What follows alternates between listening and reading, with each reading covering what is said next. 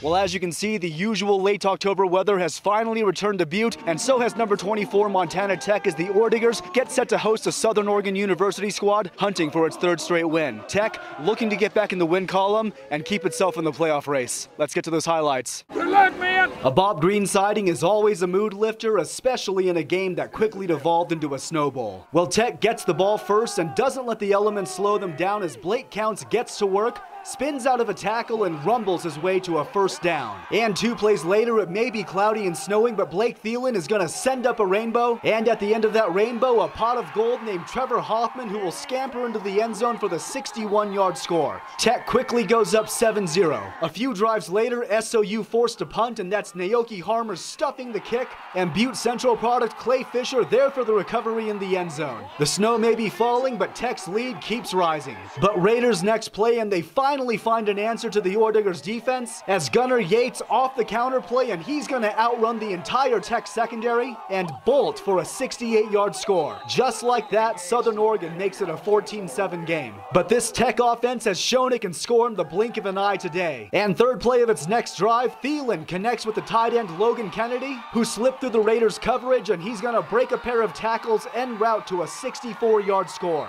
The Orediggers surge to a 14-point lead. Tech lives up to its top 25 billing and completes the rout over Southern Oregon to move to 5-2.